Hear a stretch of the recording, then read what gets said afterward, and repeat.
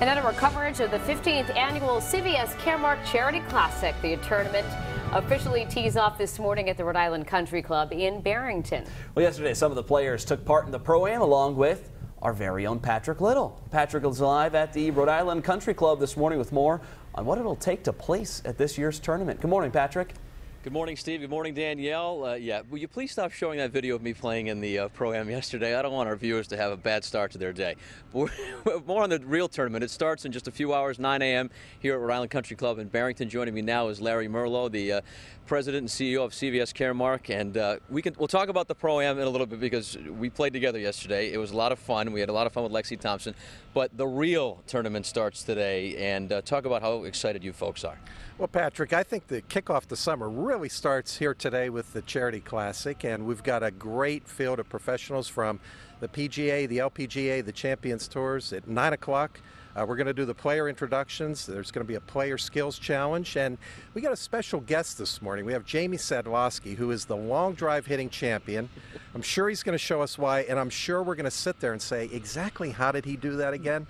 So we've got some great weather here. Michelle, nice job on the weather. And I think we're going to see some great golf. Talk about over the last 14 years, over $16 million raised for local charities. You say it and you're like, wow, but if you really think about it, it's just amazing what has happened for local charities here. No, this event is about a lot more than golf, and we're very proud of the fact that, $16 million going back to charities across southern New England who are just doing some wonderful things, supporting those less fortunate out in our communities. And we can't thank everyone enough for their generosity and support that makes all this happen. And Brad and Billy, talk about the friends they have that they get to come here to little old Barrington every summer. I mean, what a lineup again this year. Hall of Famers, world-class golfers again.